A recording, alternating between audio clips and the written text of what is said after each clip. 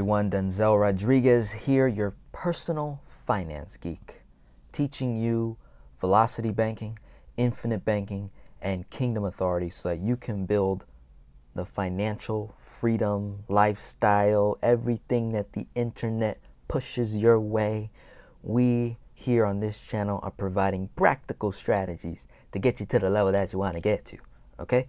So, on my YouTube channel, I constantly get questions asked all day long, every day, on top of all my clients, on top of all the video and the recording. And you know, you do your best to try to keep up.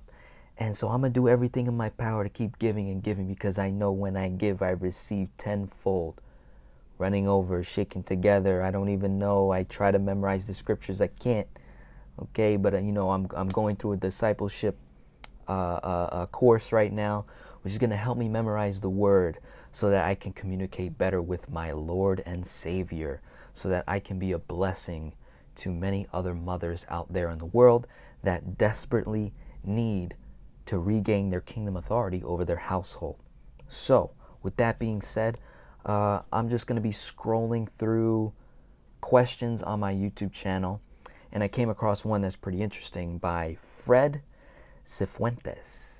He says, Denzel, wouldn't he pay more taxes, though, on his income by cutting down his contributions to the 401k account, since the contribution is pre-taxed? Okay, this is an interesting question. This is regarding a video that I did about, or pretty much a lot of videos that I do where I will inform people that, hey, you know, cut off your contributions to your 401k account if you're in massive debt. Why are you sending money to Wall Street hoping to earn 6 to 12%? Meanwhile, you're paying 25% on your credit card. The math doesn't add up, right? You're paying 25% on the credit cards. You're paying 10% on the loans. You're paying 6%, 4%, 5% on your cars and your student loans and your mortgages. The math doesn't add up, my friend. So his concern is regarding, okay, I cut off the contributions, right? That increases my cash flow in the short term temporarily right now. But now I got to worry about taxes at the end of the year because that raises my income. All right.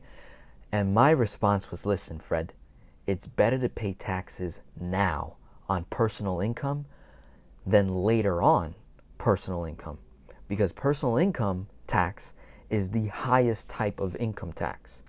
So what my client was doing in that particular video is we were leveraging those contributions to not only pay off debt, but to save a ton of money on interest.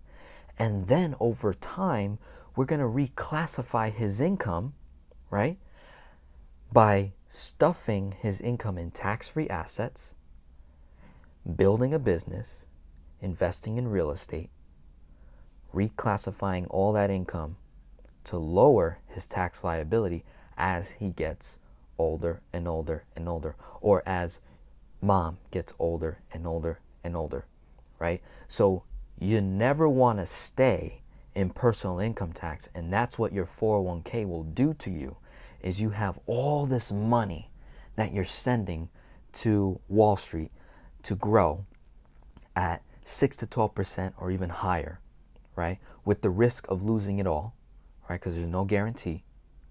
And over 40 years, you grow over $1 million in that account. Understand, Denzel Rodriguez made $1 million, not Denzel Incorporated. Big, big, big difference, mom, dad, all right? Huge difference.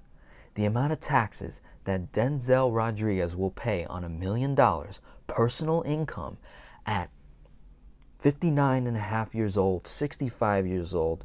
Yes, I'm no longer working, maybe I'm retired, but still that is income at a higher tax bracket in the future.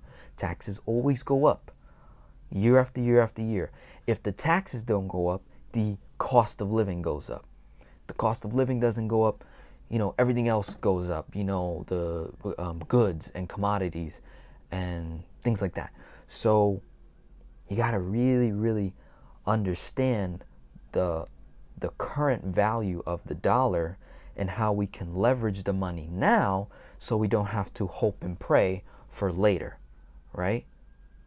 So we want to make sure that this question is not delaying us from getting the results that we want right now, which is to become completely debt-free, create financial freedom, build that kingdom so that we can live the lifestyle that we want to live in our own household, for our families, and the people around us. My name is Denzel. I hope this video was very helpful to you.